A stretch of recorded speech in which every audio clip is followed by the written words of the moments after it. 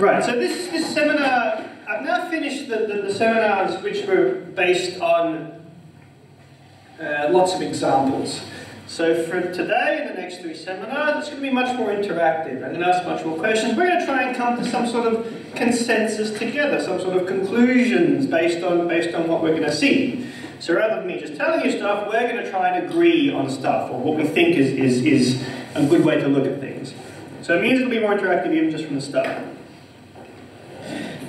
So last week I spoke a bit about self-driving cars as part of my AI talk, and the idea of, well, what happens if a self-driving car hits and kills someone? Who's at fault? Who's to blame here? Now there's sort of a legal and societal principle that says that society needs someone to hold accountable. What's the word you used yesterday?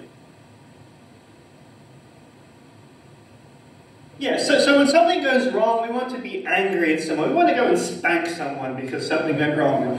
And the thing is that you can't go and spank a robot. It doesn't work. It doesn't give you the same sort of like a positive feeling of retribution. You need a person. You need a person to express your anger at. So we sort of spoke a bit about this. Like, well, we can't blame the robot, so who might we blame? Who might we sort of hold accountable? I want to extend that idea a bit now, and sort of weave in the trolley problem, which I think I mentioned a few lectures ago.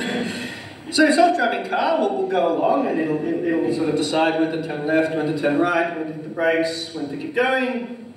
And it might come across an emergency situation. So it's got to do something. It's got to decide what to do. So I think, okay, it'll try and do the best thing it can in an emergency situation. Right, what's the best thing it can? What does this even mean? So in particular, which of the following 3 should a self-driving car optimize over? I'll present you 3 options. The first is total number of lives. So we should minimize or maximize, depending on your point of view of the world, but I think minimize the total number of lives lost in the process, or maximize the total number of lives saved. Or you could say, well, should we optimize over the lives of the occupants of the car? So it's driving a car, it's got people in the car, do whatever it takes to protect the people in the car. Or should it optimize over the total insurance payout? So should it be built in order to minimize the total insurance payout that occurs after this critical incident? Or should it be something else?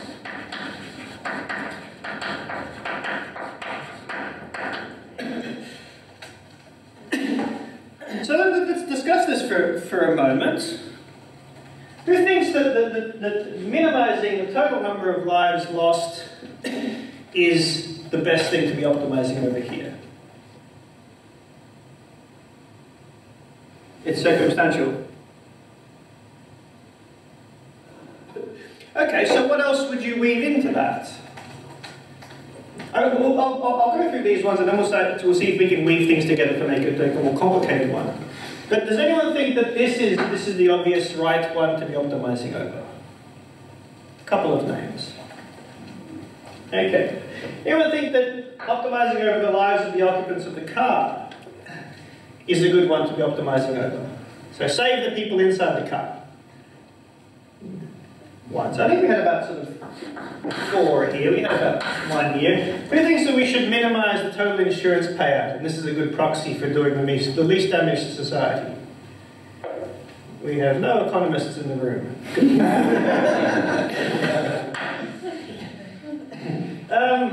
And who thinks it should be something else? 1, 2, 2 people say something else. Okay, I'll go from bottom up. Is it clear what the something else should be? No. How do you mean?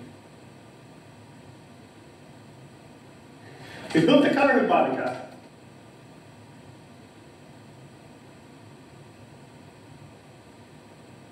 Okay, so...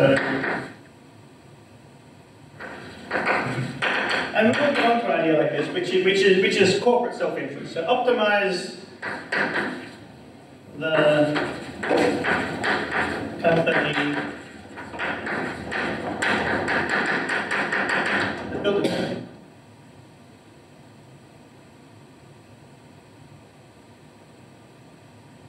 Yeah, so this captures that. So I want to go up the list here because these are ideas that people do put out there as to what we should optimize over. If you optimize over total insurance payout, yes? I'm thinking out loud, so forgive me, this isn't a cogitated position. Actually, I think for the number 3 is the best one, in that insurance payout might be an agreed measure of damage. Socially agreed measure of damage. That's an interesting one because it converts back to something that we're all familiar with, which is we convert it down to a number. And we like numbers, we're in the math faculty. And actually society understands numbers. We can give everything down to numbers.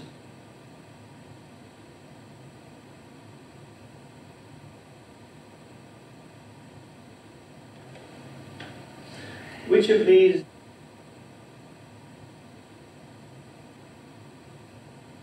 Yeah. So you might have to compute some sort of, perhaps you can compute some sort of average.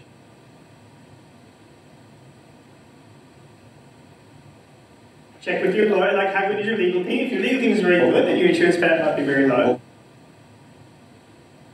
So I want to just mention this for a second that in each of these, I can at least see places where you might get some people being disproportionately affected. So if you're going over total insurance payouts, then if you're driving a shitbox of a car and you're approaching a Ferrari, then your machine's going to go, well, and like the Ferrari, boom, and off the side of the cliff you go. That probably minimizes the total insurance payout. Something like that. So if you're driving a very cheap car, then you're always going to be inadvertently, on average, avoiding very expensive cars. Because that's going to contribute heavily to your insurance payout. What about lives of the occupants of the car? Well, if you've got one person in the car and a bus full of school kids, then you're going to optimize over yourself and into the bus full of, or like straight from the bus full of school kids you go, because that satisfies that algorithm. If you're optimizing over total number of lives, well then people in single occupant vehicles are going to have a much lesser chance of being saved by this algorithm. So if it's your car versus someone else's car, and there's some sort of risk as to what should be done, or there's only one person in your car and 5 people in that car, well, the numbers add up that way. Yeah? That's something that we see, for example, military aircraft pilots make that decision quite regularly, in that if they're in a position of crashing, they work very hard to not crash into a populated zone, but to crash into a less populated zone. We see it actually, I have in my lifetime seen cases where the pilot rode the plane down and sacrificed his life in order to avoid hitting some populated area, and was much heralded as a hero. So, would the pilot have survived if they crashed into the populated area? I think quite probably they would, because they would have had time to eject.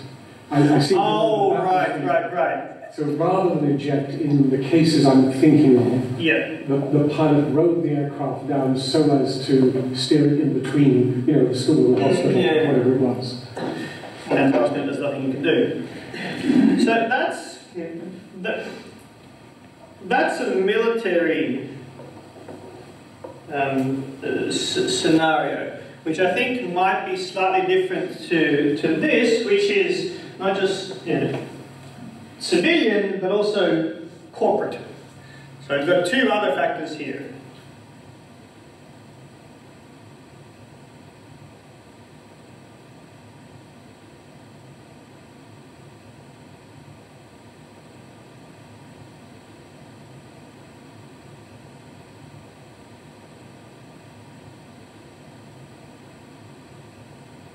Well, the pilot has something to lose, which is his or her own life. This algorithm, well, I'm sure they've got a backup copy somewhere in the hard drives back in the office, so the algorithm doesn't have as much to lose.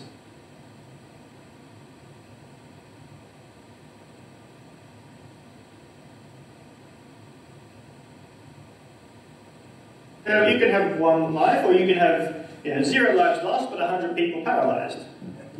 So these are, all of a sudden, these kind of become a bit fuzzy. It's not so clear that you can even exactly optimize in a way like this.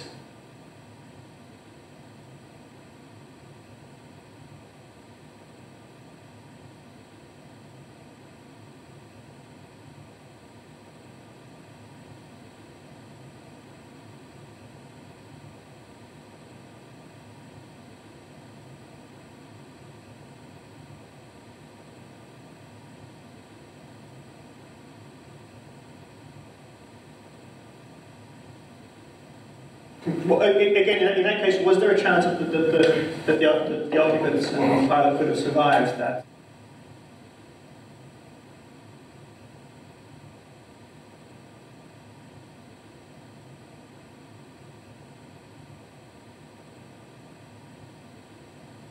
Yeah, but I think that there is a subtle distinction, which is if you're good, so if it's the case that you're pretty sure you're going to die anyway, then that's a different optimization problem to, am I going to die and these five people don't, or I live and those five people die. That's a slightly different optimization problem.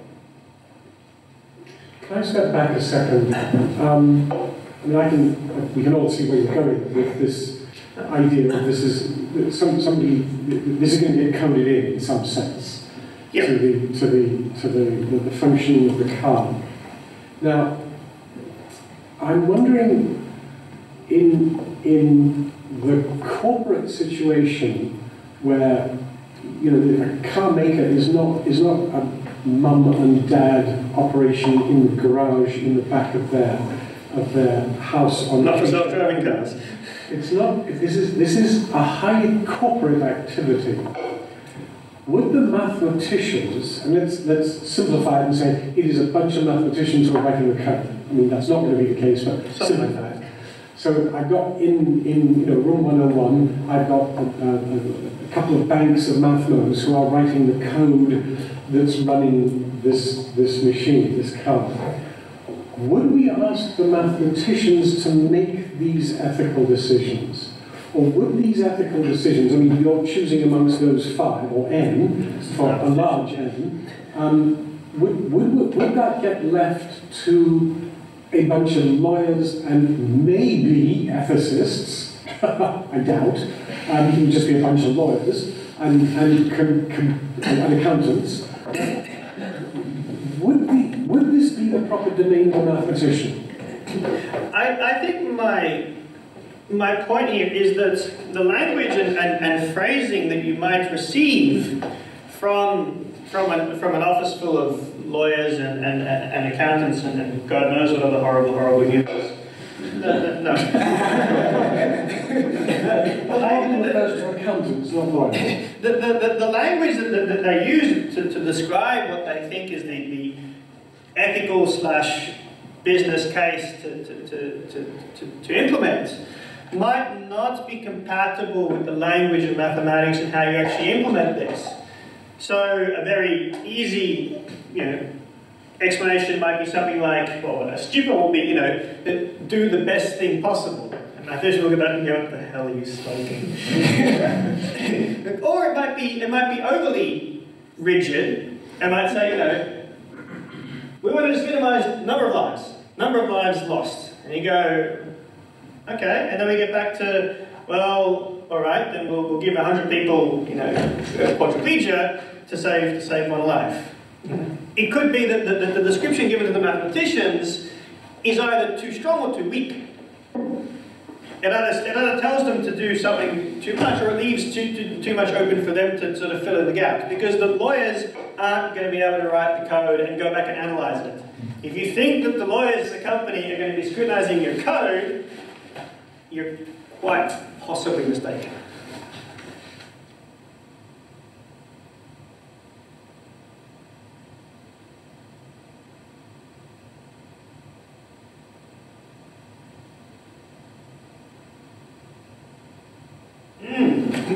So if you code up the wrong thing, so if they say, you know, kill the largest number of people possible, you go, all right, well, I was just told to do that, so yeah, up you go, yep, I can do that, boom, done. And it turns out that later on society decides, no, that really wasn't a good idea. You shouldn't have done that. You should have known that was daft. Who's at fault?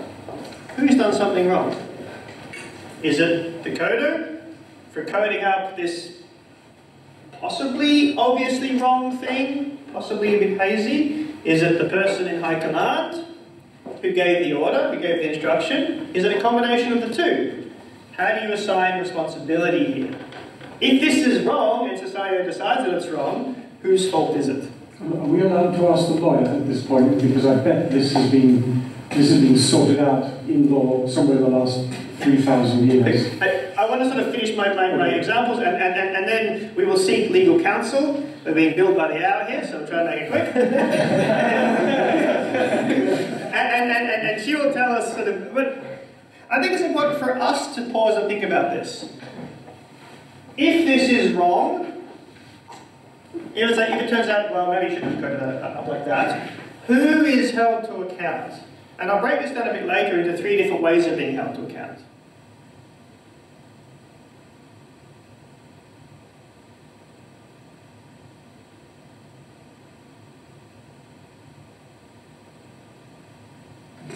I think the problem there is that there's no one with the capability of fully deciding what to do. Because the lawyers and the managers speak one language and mathematicians speak another, and I don't think either side has a full context to understand the whole picture at once, individually.